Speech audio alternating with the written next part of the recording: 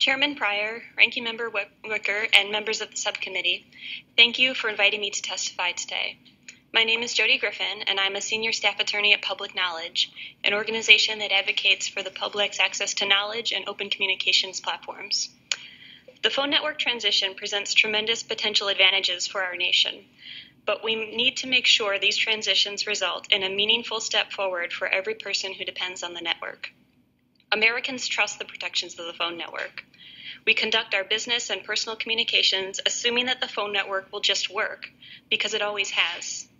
During emergencies, we can call for help from police, firefighters, and hospitals. In the rare instance that any part of this system breaks down, local, state, and federal authorities intervene as if our lives depend on it, because they do.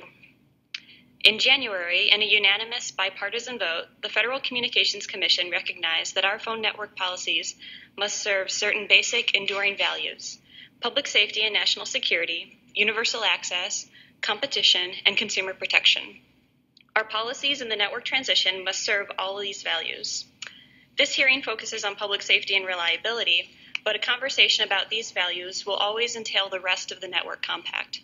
After all, when you need to make an emergency call, what you really need is a reliable network to make that call. A person can't call 911 if she doesn't have phone service in the first place, and if she lives in a rural area, she may waste precious time trying to get connected. New technologies have great promise, but they don't always meet the critical needs for a reliable telecommunications network. We have already seen reports of wireless carriers providing insufficient location data to public safety answering points, or in the event of a power outage, fiber-based services will require battery backup, unlike traditional self-powered copper lines, and wireless services will be useless if the cell towers also lose power. Public safety services and reliability are so firmly ingrained in our network now, many consumers may simply assume new technologies will give them the same guarantees they have in the existing network. If, for example, a customer doesn't realize his fiber-based service needs battery backup until the power has already gone out, he can't prepare for a prolonged outage. It is critical to ensure the FCC has the authority it needs to preserve the network compact and serve its fundamental values.